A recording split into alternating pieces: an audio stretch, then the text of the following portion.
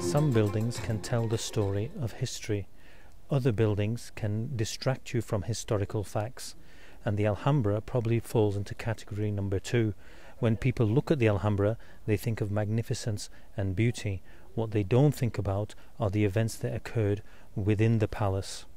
The word Alhambra comes from the Arabic word Al-Hamra, which means the red, and they called it the red because when the sun shines on it at certain times of the day, it appears red.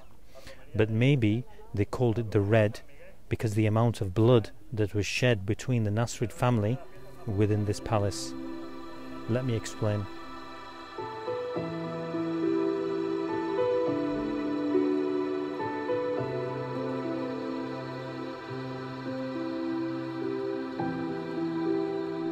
The story of the decline of the Emirate of Granada can be divided into the early 1400s and the late 1400s.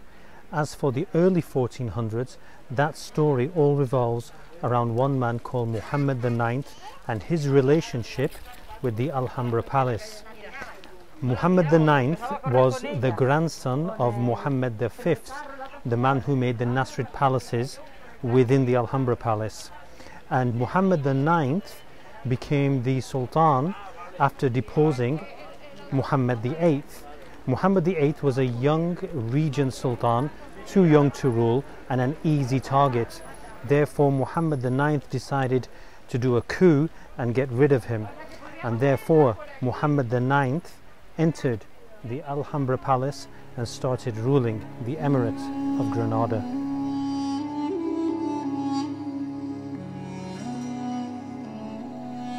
The young boy Muhammad VIII was left untouched, but when he attained manhood, he returned and actually did a coup over Muhammad IX. Muhammad IX then had to wait for a couple of years to get his chance, and then he did a coup again. But this time, he wouldn't leave the young boy. He had him assassinated, and he wouldn't make the same mistake twice. And that allowed Muhammad IX to enter the Alhambra Palace and start ruling the Emirate of Granada for a second time.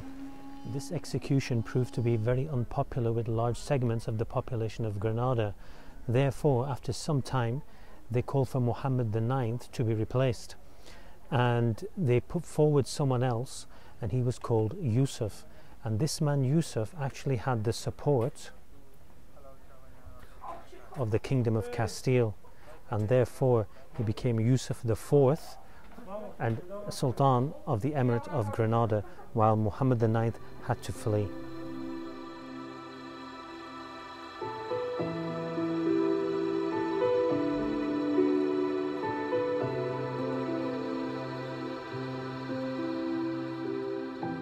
Castilian support for Yusuf IV was conditional, and the mother of all conditions was he had to pay higher tributary payments back to Castile.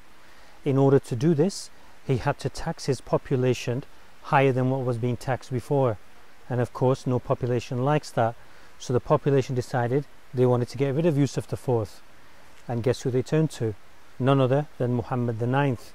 Therefore, Muhammad IX performed a coup and Yusuf IV was deposed and killed. And that allowed Muhammad IX to re-enter the Alhambra Palace and start ruling the Emirate of Granada for a third time.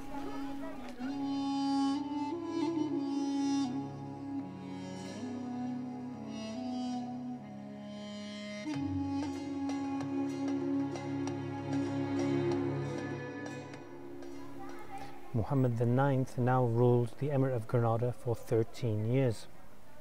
That is, of course, until he was deposed by Muhammad X. But Muhammad IX had the mentality of a boxer. Whenever you get knocked down, you get back up. And guess what? A few years later, he was able to depose Muhammad X in a coup. And that allowed Muhammad IX to re-enter the Alhambra Palace and start ruling the Emirate of Granada for a fourth time.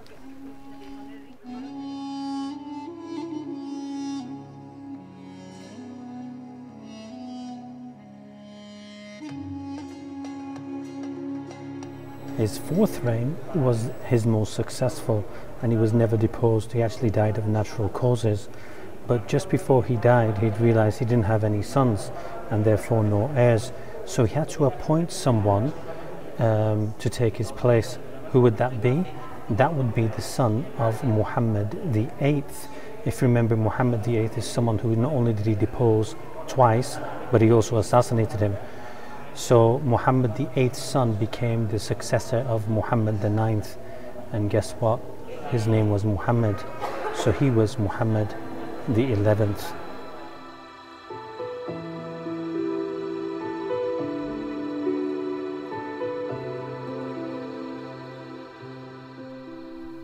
If the story of the early 1400s was all about Muhammad the Ninth and his boxer-like characteristics, then the story of the late 1400s can only be described as a story of lust, love, revenge, deceit, political ambition, and downright stupidity. So if you're looking for a happy ending, turn off now. Actually, don't turn off. Watch the video to the end, subscribe to my channel, and press the bell button for notifications. It was the 1460s and the 1470s, and the man on the throne ruling the Emirate of Granada was called, have a guess, Abul Hassan Ali. Gotcha, not Muhammad. And he was married to a lady called Aisha. And Aisha was very politically active within the court at the Alhambra Palace, and she would play a leading role in what happened in Granada over the next 20 to 30 years. She was the daughter of none other than Muhammad the Ninth, who had ruled Granada 4 times, so politics was in her blood. And together they both had a son called Muhammad. Yes, there had to be a Muhammad somewhere, didn't there? And he was their heir apparent. And one key feature of the rule of Abul Hassan Ali is that he refused to pay the tributary payments to the Kingdom of Castile. And it was those payments which were keeping the Emirate of Granada safe. So it was a very bold move, but it couldn't have come at a more worse time.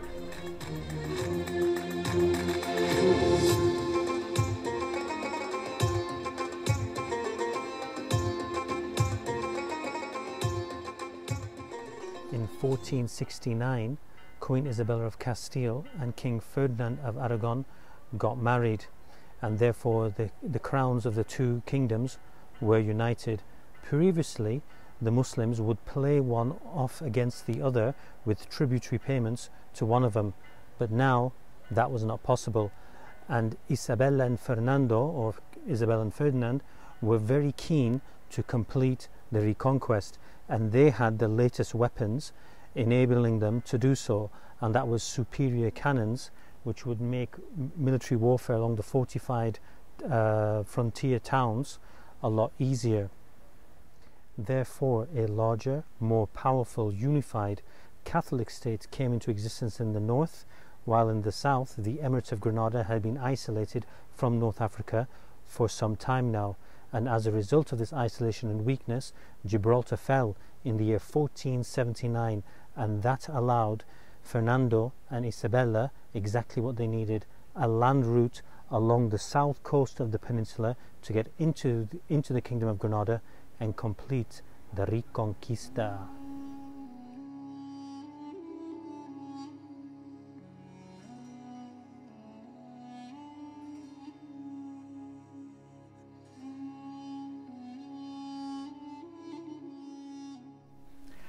One day the army of Granada were returning from some border skirmishes with the Castilian forces, and with them were some captives, and one of the captives was a lady called Isabel de Solis, and she was the daughter of a Castilian nobleman. She was brought to the palace, where she became one of the concubines of Abul Hassan Ali, the Sultan, and after a short period of time he fell madly in love with her and married her and took her as a second wife. She gave him 2 sons, and because he loved her so much, her 2 sons became the heirs of the throne. She had converted to Islam and adopted the name Thuraya. As for wife number 1, Aisha, she was sidelined. She was sent out of the Alhambra palace, and she ended up here in a place called Dar al-Hurra, where she lived for a number of years, but Aisha was not happy.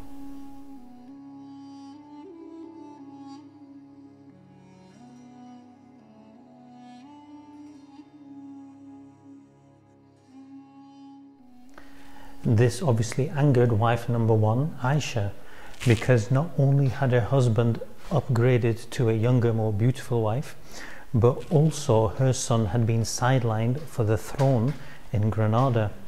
And remember, this Aisha wasn't any old Aisha. This was Aisha, daughter of Muhammad IX, the man who ruled the Emirate of Granada 4 times and was the king of comebacks. And the time had come for Aisha to make her comeback. And that is when she used her power and influence way over there on the other side of the valley in the court of Alhambra to get her own husband deposed and replaced by her son as the new Sultan of the Emirate of Granada. In 1482 he became Muhammad XII, and he's also known as Abu Abdullah, but the Spanish pronounced that as Boabdil. As for Abul Hassan Ali, he was still around within the Emirate, he just wasn't sitting on his throne anymore.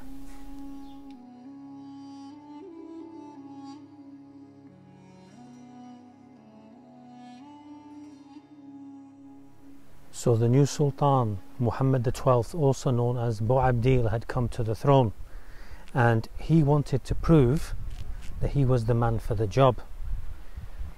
But both you and I know he only became Sultan because his mum got him the job, and he knew that as well. So he wanted to show to his subject population that actually I'm capable, I could do this. So he came up with a plan. He was going to go into Castilian territory, taking the army, leading the army himself, and they were going to go do a smash and grab raid, and he was going to come back with lots of loot, so he could then say to the population here, look, I'm the man. However, disaster struck. While he was on this little smash and grab raid, the only thing that got grabbed was him. He got caught and he got taken into captivity under the Castilians, so he ended up under Ferdinand and Isabella. So what was supposed to be an endeavour which would make him look good actually made him look terrible. That paved the way for Abul Hassan Ali to retake the throne in the Alhambra Palace. However, he only lived for 2 years and then died. So he was replaced by his brother, who was called Muhammad, and he became Muhammad XIII. And would 13 be unlucky for some? Let's see. So now we have 2 Muhammads on the scene. We have Muhammad XII, who is in captivity in Castile with Fernando and Isabella, and we have Muhammad XIII, who is ruling here, the Emirate of Granada. Fernando and Isabella approached Muhammad XII, also known as Boabdil, and said, we will help you regain your throne here in Granada, as long as you do not intervene when we try to capture the port city of Malaga, and you also have to help us if needed. Muhammad XII agreed to all their conditions, so they let him go. Was the plan of his mother Aisha going exactly how she envisaged it? I think not.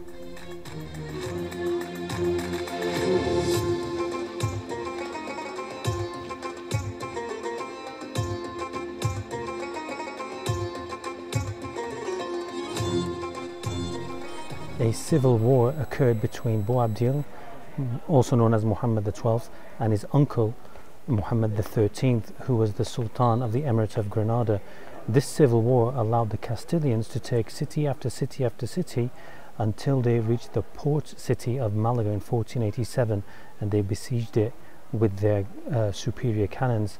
Muhammad XIII sent a relief force to try and stop the siege, but it was intercepted by Muhammad XII's forces, Boabdil, and therefore Muhammad XII, Boabdil, had helped Ferdinand and Isabella take Malaga. After this, Muhammad XIII realized the game was up, and he fled to North Africa, and just as planned by Ferdinand and Isabella, they got the port city of Malaga, and Muhammad XII regained the throne here in the Alhambra Palace and became the Sultan of the Emirate of Granada. However, he really only controlled the city and the small surroundings around it, and how long was he going to last, with Isabella and Ferdinand wanting to recomplete the Reconquista.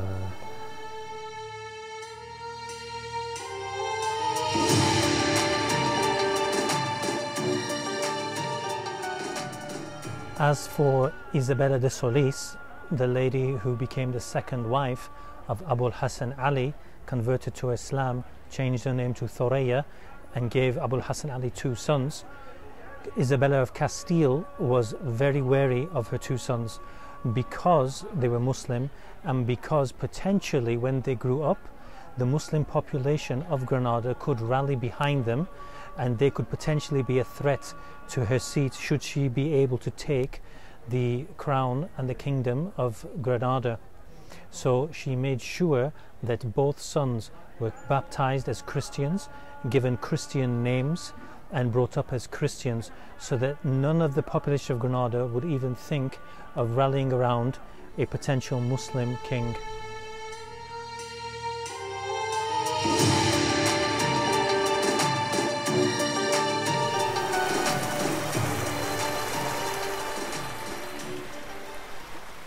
Muhammad ibn al-Ahmar, the first ruler of the Nasrid dynasty, had one problem when he was building the Alhambra palace, and that problem was a water supply. So what he had to do was make this water channel, which you see here, and it starts, I think, 30 or 40 miles back in the Sierra Nevada mountains, or maybe 30 or 40 kilometers, but it starts a long way back, and he had to make these little canals to bring water to the palace, because the palace wasn't only just for him, it was also like a mini city. And this is what made the pleasure gardens that they have at the Alhambra and the summer palace all possible, these water channels. Now, when Isabel and Ferdinand came to start the siege and they brought their cannons, they worked out that if they could cut the water supply, they probably did 90% of the job. So the siege of Granada started in 1491, and after 6 months with hardly any fighting, because they'd cut the water supply, it was all over, and Boabdil, Muhammad XII, surrendered because they'd run out of water. And this is the one channel which takes the water into the palace, and these are the fortified walls of the city, of the palace city. Boabdil handed over the keys to Fernando and Isabella, and he was to be exiled into the Al-Pujara mountains. As for the population, they were allowed to stay or go, up to them, and about 200,000 Muslims decided we're out of here, and they left for North Africa. The remaining 300,000 stayed, and they were allowed to keep their religion, keep their wealth, and keep their houses. But the last kingdom, the last Islamic kingdom on the Iberian Peninsula had fallen, and Ferdinand and Isabella didn't even need their cannons in the end. All they had to do was stop that and block it.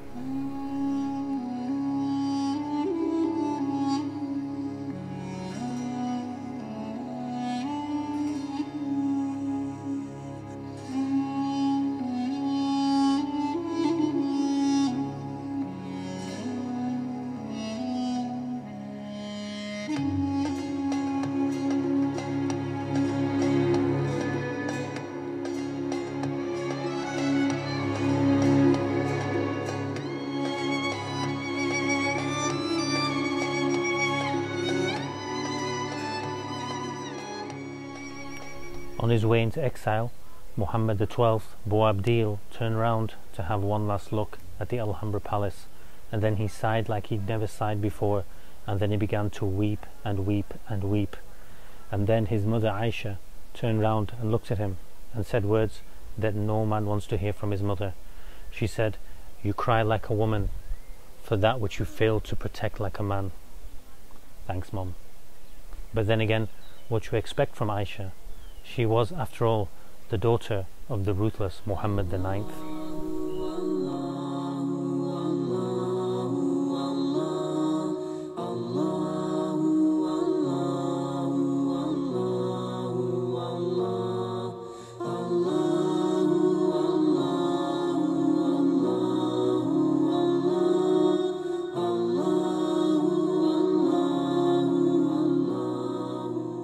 for the fall of the Emirate of Granada?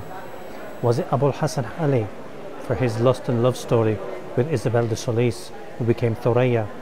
Or was it his wife Aisha, who wanted revenge and got her husband deposed? Or was it Boabdil, Muhammad XII, who in stupidity invaded Castilian land and got caught, and also showed political ambition to have his father deposed with his mother? And at more stupidity, when he thought that Ferdinand and Isabella would actually leave him on the throne for any amount of time? Or was it all three of them?